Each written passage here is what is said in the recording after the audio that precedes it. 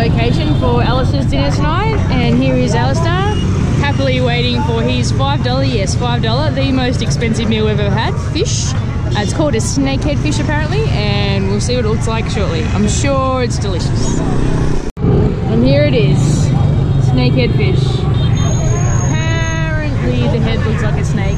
It still looks like a fish to me. Alistair versus fish. Who is winning, Alistair or the fish? Alistair or the fish? The fish can feed 3 to 4 people, or Alistair. Let's see who's going to win. And the winner of the fish versus man challenge is man. Well done, Alistair. You've consumed the food of an entire family. Thank you. How do you feel? Full. It was really good. That was the fish, now in pieces. Well done. Money well spent.